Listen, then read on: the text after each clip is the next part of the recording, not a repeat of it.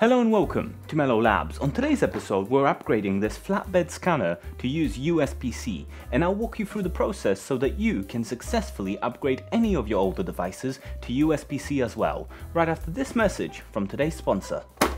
JLC PCB. With 19 years of experience and 5 state-of-the-art factories, it's no wonder that over 5.4 million engineers across 180 plus countries rely on their reliable and affordable services. Getting started is easy. Simply upload your Gerber files, get an instant quote, and place your order within minutes. It's just that easy. Whether you're prototyping or producing in volume, JLC PCB offers unbeatable pricing with 1 to 8 layer PCBs starting from just $2.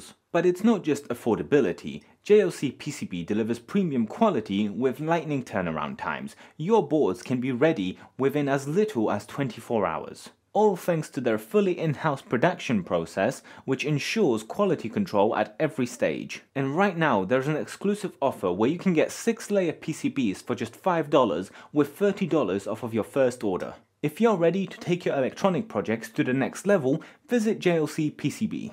I've had this scanner for a few years now, and honestly, I like it. It does the job. It's pretty quick, it scans at a high resolution. I'm not sponsored by Canon unless they want to. The only problem it has is that it uses a micro B? Is it a micro or a mini? A mini USB type B cable. And this is the only thing that I have left that uses this cable. And frankly, I'm sick of it because this cable just ends up hanging around with the scanner. So I can't put the scanner neatly away without the cable being somewhere near it. So today, I want to be done with it. Without looking this up, I am certain that somebody has made a mini USB to USB-C port converter that I could just stick into this incredibly deep hole that they've made. Wrong way around. And it will just stick out nice and flush and you can put your USB-C in there. But that's not how I want to do it.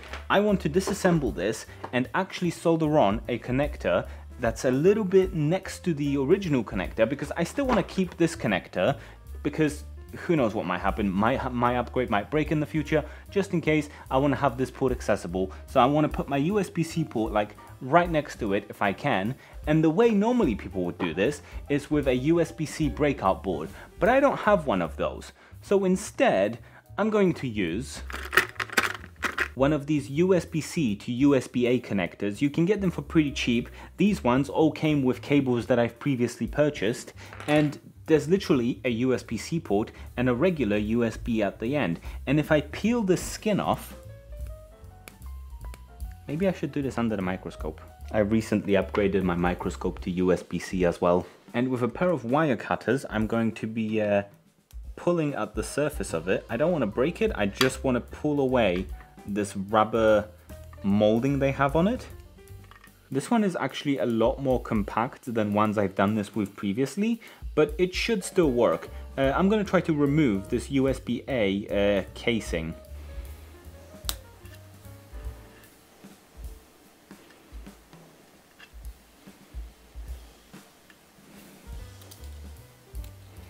Okay, this actually looks pretty promising. I'm not actually going to remove any more of this overmolding on this USB because that's kind of adding extra rigidity so that we can stick it down properly later. And I'm going to connect my wires to these exposed pins right here. I'm going to tin them first to see if they can actually accept solder.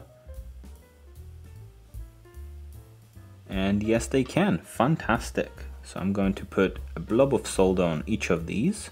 I've got a USB pin out on my monitor over there and it's telling me that this one here is ground, this one here is 5 volts and the two in between are data. So let's solder on wires to each of those. I like to do it color coded so I know which is which. I'm going to use some blue tack to just hold that in place. And now I can do ground, give it a little tug to make sure it's not coming off, 5 volts. So I'm going to use blue for my data plus right there and green for my data minus. Now USB can be very flaky if you don't take good care of the data wires. We don't want to keep them too long. I'm keeping them long for now because I'm not sure where this is going to end up inside the scanner, but you also want to give them a little bit of a twist so that they're well, twisted. I don't quite know what this does to the data. Maybe going down in circles is a thing that data likes to do, but I've had good success by giving them a little twist. And we also want to keep them right about the same length, but we'll get to that when we open the scanner. So now we have to open the scanner.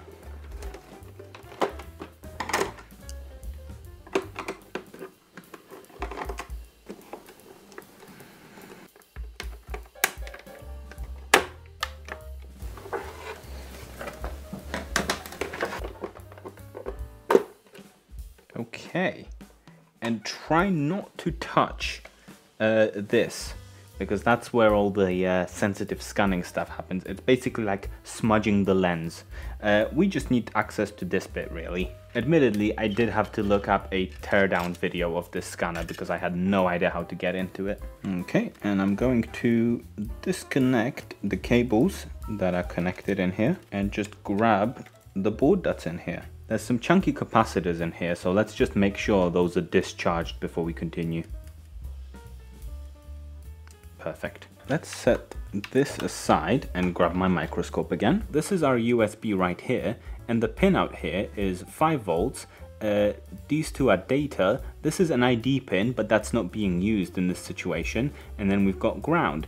And hopefully, because I can see that these all have vias that are taking it to the other side. So if I flip this over, hopefully the designers have been nice enough to give us a bunch of test points right there. So that's our data test point. I think that's going to be our 5 volt test point. And well, ground is kind of dotted all over the place, so we can probably just use any of those. But yeah, we have test points. Thank you designers for making that a lot easier. Otherwise we would have had to desolder this and solder onto these tiny pins right here, which is not particularly fun, but it is doable. Let's figure out which ones are which. I'm going to grab my multimeter, put it into continuity mode, which just means it beeps when these two ends touch. So grab the USB-C port that you made earlier. We're going to probe some pins and see where they go. So the first one is going to be ground, which is pretty easy. That's this one around here. It's going to be a little bit tricky to hold these in place because the probes are a little bit thick, so they like to touch the casing. So that should be any of these pins.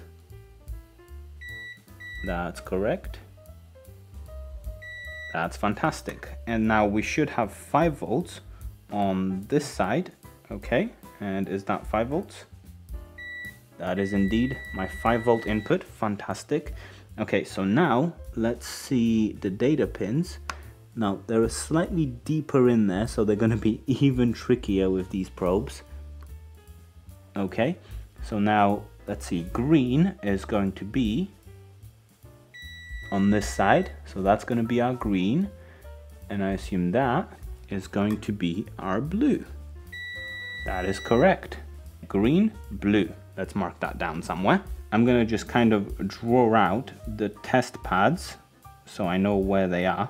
So we're not using that one, and then we have like 2 ground ones here. So these are both G, this one is 5V, and then I've already forgotten which way around the data goes. And then that's going to be green. Fantastic. And edge of the board is there. Cool. So now we can actually solder on this connector to these test points. But just before I do that, I want to see where the USB-C port ends up being inside of the enclosure, so that I know I can make the cables the perfect length. That goes in here like that. Oh, we've actually got loads of space for this. Hold on, does this get in the way? We can mount it on top of the I/O shield. That works, right? Oh wait, hold on, this moves backwards and forwards. We want to make sure that we're not interacting with that in case it smashes into it and then it can't like home properly. Oh, nice, you can actually just pick this up. Fantastic. That makes it a little bit easier to find out where I can put it. I think that's just about going to fit in there. I think this might just work. I'm gonna have to give this a wipe down before I close this up. But yeah, if I put it just there, that should be okay. Okay, so I'm gonna give myself a little mark here where I can drill a hole later for the USB. So it's just in the right place. Hopefully about there. Actually, should I do that now? Yeah, I should do that now. Let's drill that hole. I'm gonna use my 4-volt Parkside Dremel. I really don't recommend this tool.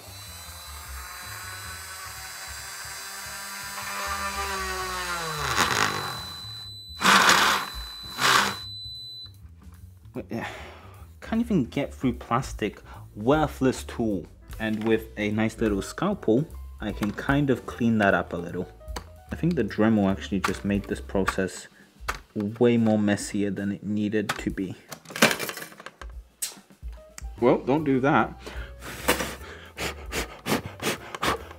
Hopefully that got rid of most of the mess. Does my USB-C fit into it? No, it's ever so slightly too small. We can work that out.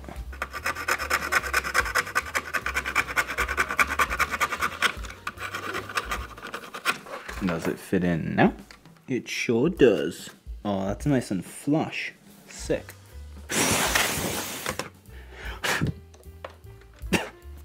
Okay, so now let's solder on the USB onto the board. We want to run the cables under here, so about there-ish. We want to keep these cables as short as possible, but if we do have to have them long, let's try to keep them about the same length. It doesn't matter too much for the power, but it matters for the data lines. I'm going to put some fresh solder on these pads. Now, the microscope does make this a little bit easier, but if I didn't have the microscope, I feel very confident in being able to do this just looking at it. This is actually one of the larger soldering iron tips I own, so that should give you a nice sense of scale. Compared to something like a fine tip, yeah, you can see these are perfectly doable. Right, I'm gonna try to keep the cables coming in from this side. So we've got ground. Give it a tug to make sure it's there. 5 volts. Right there, beautiful. Green goes to this one here. Blue goes to this one here. That kind of just leaves us with testing, so we should be able to just plug this into the computer and hopefully get an output. A moment of truth and plug it in. Nothing smells burnt, so that's good. Oh, I just realized I plugged this into power, not my computer. I don't actually know if it's going to turn on without having all the other bits connected to it, because I'm pretty sure it needs those to like initialize. Let's see if my computer actually comes up with anything in Device Manager when I do plug it in. Okay, it actually shows up under Imaging Device. Fantastic. So we know it works. So we can start assembling it back. Go back in there. Run the cable off to the side here. Beautiful. The shield can go back on. Beautiful. The shield interacts a little bit. Let's squish the cables down under it a little bit. Perfect. And that should come out right there. Fantastic. Oh, that's perfect. Okay, let me grab some super glue to hold it in place temporarily whilst I'm waiting for my hot glue gun to heat up. Because no Mellow Labs project will be complete without super glue. Okay, we can plug these back in. Yeah, we can actually screw this back in now. My hot glue appears to be ready. So let's just give that a little bit of a hi-yo. It lied to me. How dare you? I'm gonna use my spudger to spudge the hot glue on the underside as well. It's not the prettiest looking modification, but it does the job. Let's give this a bit of a dusting with one of these big dusty brushes.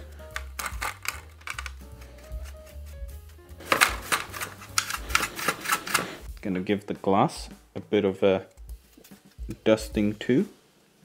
I actually think it's dirty on the underside, so I'm not gonna properly fully do that bit. Just gonna put it back. Oh, I think it goes the other way. This way? Yeah, cool. So that goes in like that. And now that can go back on.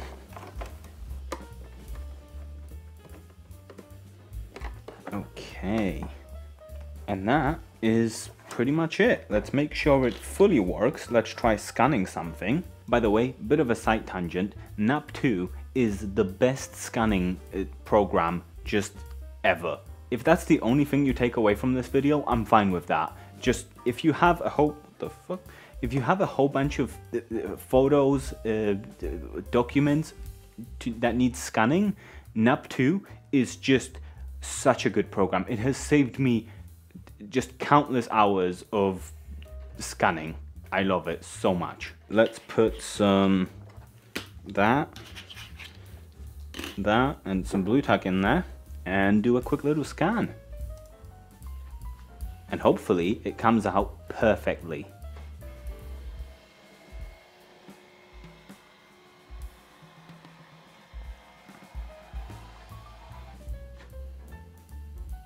That looks like exactly what I expect from a 300 dpi file. Perfect, it's done. So with that, I need to clean this up, but we can now get rid of this god awful cable. Get out of here. And we have a beautiful USB-C cable at the back. Oh, this has been a long time coming. I'm so happy. If you're interested in seeing me upgrade more things to USB-C, check out the time where I upgraded my soldering iron to be USB-C compatible. And with that, thank you very much for watching. Don't forget to like and subscribe, support me on Patreon if you can, and I'll see you on next week's live stream. Goodbye.